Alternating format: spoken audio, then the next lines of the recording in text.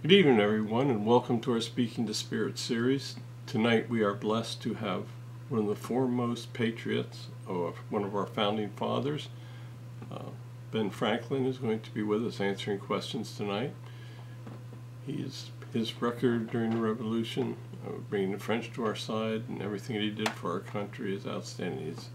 Is undoubtedly one of the most notable of our founding fathers. So we've talked to him a little bit before we turned the camera on. So without any delay, why don't we get started asking him some questions? Okay. Ben, are you a member of the soul family of God? Yes. I was sent back for the mission. It was a time that I was sent back so that I could help free the people in what was then the colonies from British rule. God wanted to found the United States on his principles, and I did my best to influence those principles and incorporate them into the founding documents. I believe you were a big success there. You came from a large family. How did that affect you? My father had many, many children. My mother had 7 children by him, and he had many from a previous marriage. So it was very crowded in our house and very competitive. So I'm not bragging, but I was a little more intelligent than the rest of my brothers and sisters. So I left home at an early age. Okay, in your youth, what did you consider the most important freedom? I always considered, especially in my youth, freedom of speech. That is why I got into printing newspapers and almanacs and all the things that I did when I was younger. What do you consider the most important freedom now? I still consider freedom of speech the most important freedom. Without that freedom, everything else dies. Why did you leave Boston in your youth? I thought there would be more opportunity in Philadelphia. I was promised that I would be able to start a newspaper in that town. Things didn't work out, but I did find my prominence in that city. Why did you found the first library in Philadelphia? At that time, I was relatively young and didn't have a lot of money, and books were very, very expensive. So with friends of mine, we got together and we pooled our money so that we could purchase books and leave them at a central facility so that they were available to all of us. Did you ever own slaves? Yes. At one time I owned as many as 7 slaves. But as I traveled, that was when I was younger.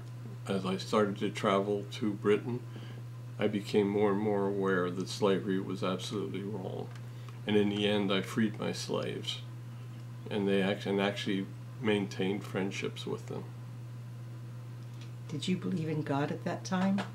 I always believed in God, as sometimes I was unsure as to just the dimensions of God, but I always knew that there was a supreme being that existed. Okay, so how would you describe God from your early beliefs? My early beliefs were based basically on biblical tradition, that he was the God in charge of heaven, and that if you lived a good life, you would go to heaven, and if you lived a bad life, you would go to hell. Okay. How would you describe God now? Now that I'm on the other side, I understand the true powers that our God has. On being a member of the 7th realm, I get to work with him and understand that his powers extend throughout our galaxy. I have been on many planets in service of him, and I can tell you that his powers are unlimited. Why did you become a Freemason? At the time of my youth, most of the important people were Freemasons. I felt that it was an organization that would help me to promote some of my political activities. What role did the Freemasons play in forming our country? Freemasonry actually played a very, very important role. Many of the founding fathers were Freemasons, and that brotherhood worked together to bring principles of freedom to the people of the colonies. Who were some of the other prominent Freemasons? George Washington was probably the most prominent of the Freemasons. Hamilton, Jefferson, they were all members of the group. Okay. What would you like to tell us about Poor Richard's Almanac? I started writing Poor Richard's Almanac using an assumed name. I enjoyed writing it very much because it gave me the opportunity to tell others many of my early beliefs. I used Poor Richard's to make sayings and tell other individuals of what was going on in the colonies. It actually proved to be a very good source of income for me. Why did you only arrange a common law marriage with Deborah Reed?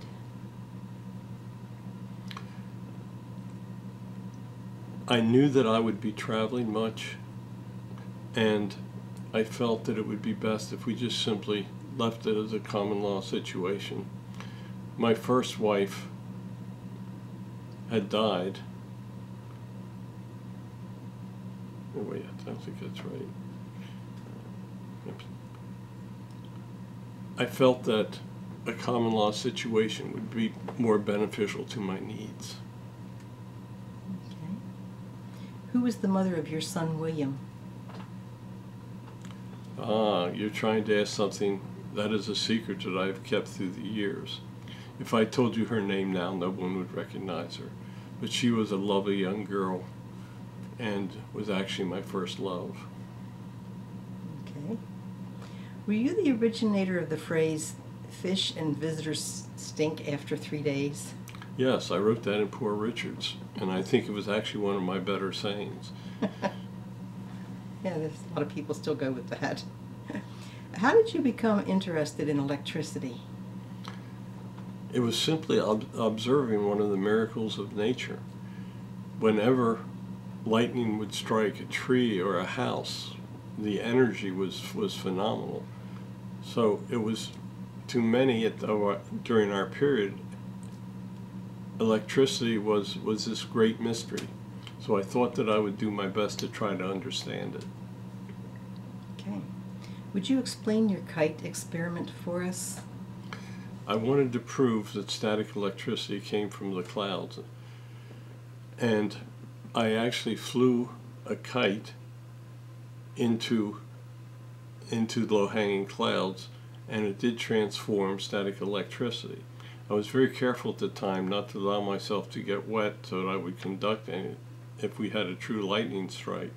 And I stayed under a roof over an overhang and stayed dry, but we were able to transfer static electricity from the storm. Okay. You experimented with electrotherapy. What source did you use for your electric bath? We used a primitive form of batteries. We experimented and found out that there were ways to set up chemical reactions where static electricity would be produced. And we actually tried to induce that into water baths. Would you like to tell us about your love of chess? Chess is a wonderful game. It truly taxes the mind, and it gives one a chance to work out their aggressiveness on a board. It is a very complicated game, and I love to play it very much. When I went to England, I managed to find players of great ability that could test how good I was at the game. What do you consider your greatest accomplishment of the many? My greatest accomplishment is the role of getting France involved in the war. Had they not become involved, there would have been no way that the Americans could have defeated the British. It took me quite a bit of diplomacy and work, but bringing them into the war was the final blow for the British. What was your opinion of the William Penn family?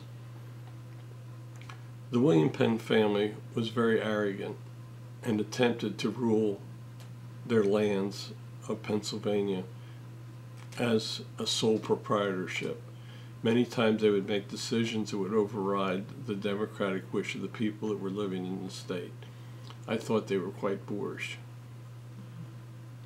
Okay, tell us about your stay in England during the 1750s to the mid-1770s. During those years, my stay in Britain was actually quite enjoyable. I still had pretty good health, and I could travel around, and I got to be accepted as part of royalty over there. They allowed me to participate in their government, and I was allowed to speak for the people in the colonies. I tried to oppose the Stamp Act, and I eventually did manage to have it repealed. I tried my best to convince the British that Americans were different and would need a higher degree of independence. Unfortunately, I failed in totally convincing them of that. So how were your views accepted in London during that period? In the beginning, I think they started to. In the beginning, they believed that what I was speaking had some merit. But as the colonists began to be more and more aggressive in opposing the rule of the king, I found more and more resistance to what I was trying to say. Yeah. During that period, then, did you think that the colonies should accommodate the wishes of Britain, or at least some of them? I thought that they should accommodate some of the wishes of Britain, but as time went on, it became apparent that we were going to have to fight for our independence. Yeah.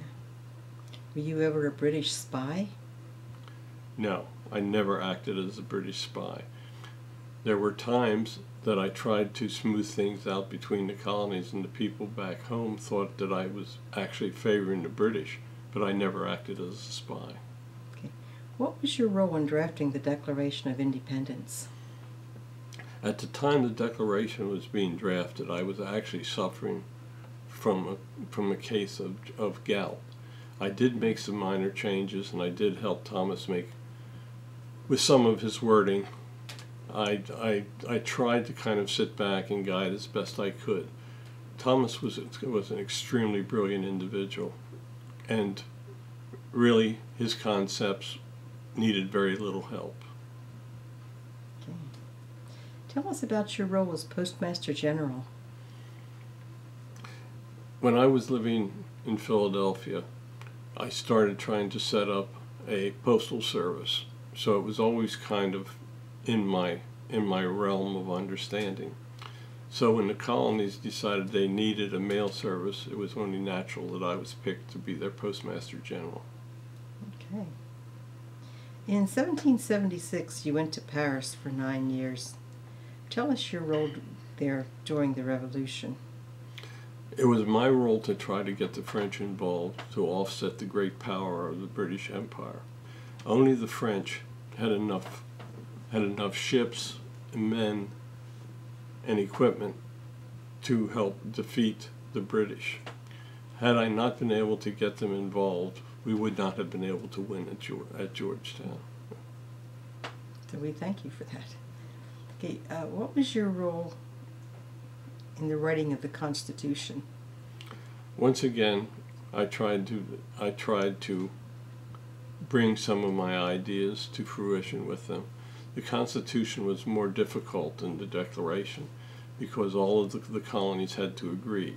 So we did a lot of compromise, and we finally came up with a document that I'm proud to say lives today. Okay.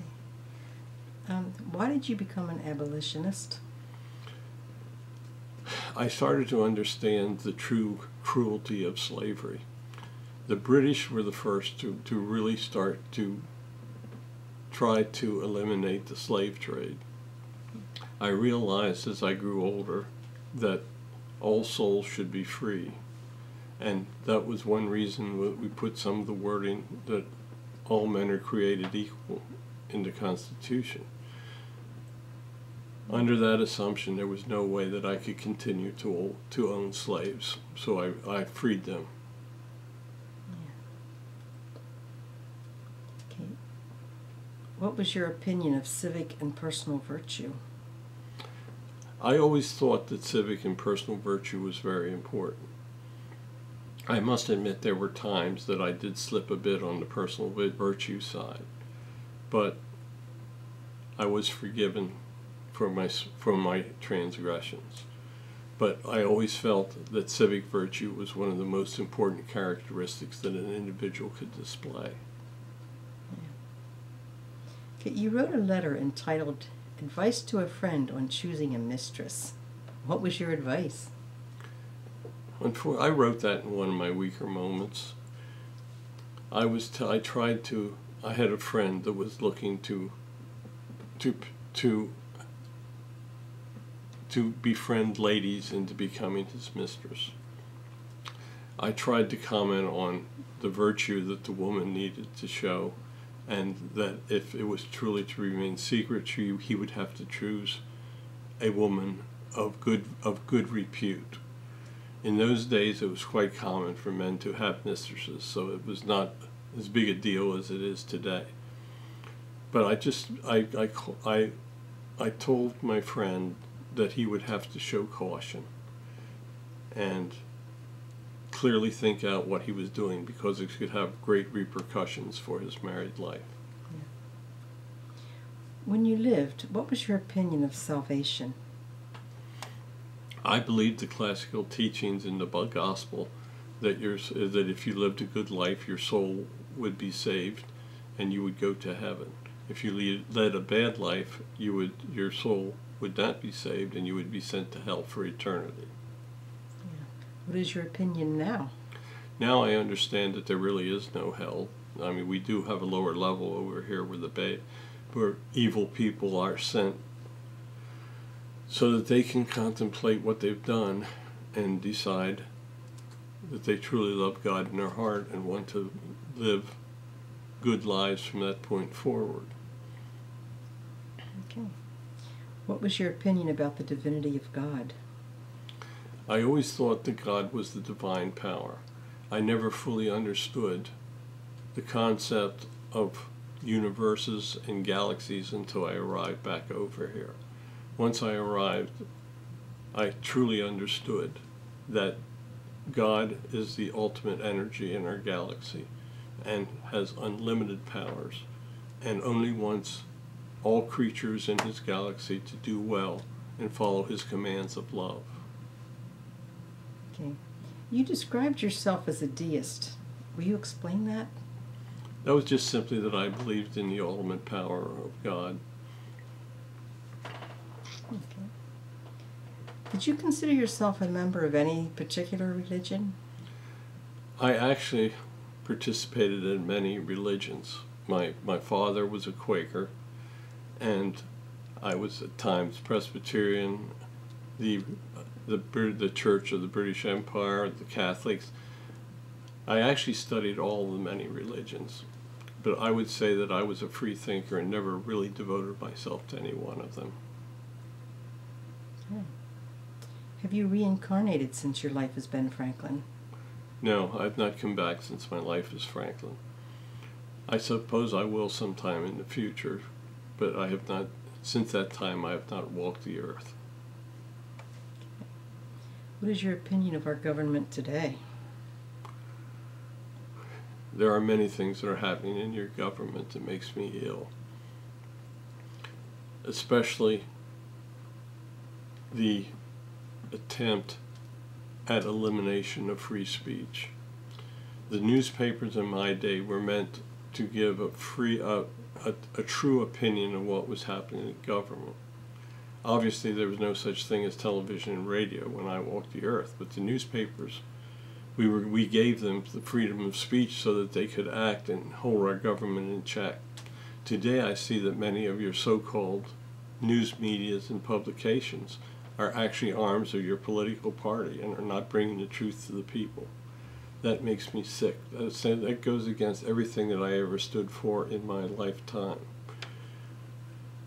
I hope that in the future you will be able to adjust that and get back to the concept of a free press, a press that is not influenced, and that all people have freedom of speech.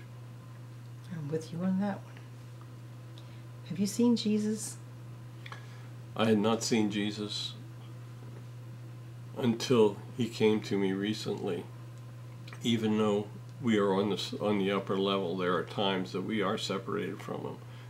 I had seen him in prior times, but it had been a while since he'd come to me to ask a favor.